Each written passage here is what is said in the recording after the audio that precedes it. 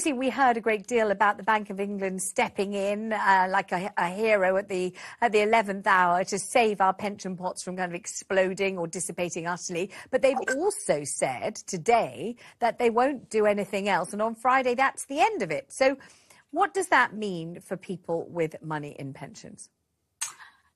Well, in terms of the pensions market, it's confined to a very small part of the pension sector that's under specific stress that the Bank of England has sort of stepped in to stabilise.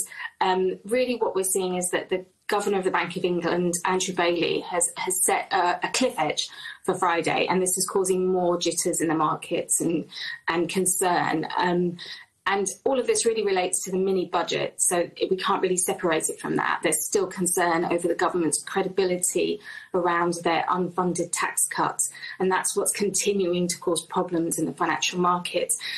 What we're seeing is the Bank of England and the Treasury are basically pulling in different directions, and we really need to see them work together to deal with the multiple crises we're facing, so instability in the financial markets, cost of living crisis, energy crisis, and now increasingly possible crisis around the housing market and mortgage rates rising. So the fact that they're both pulling in different directions is a big problem.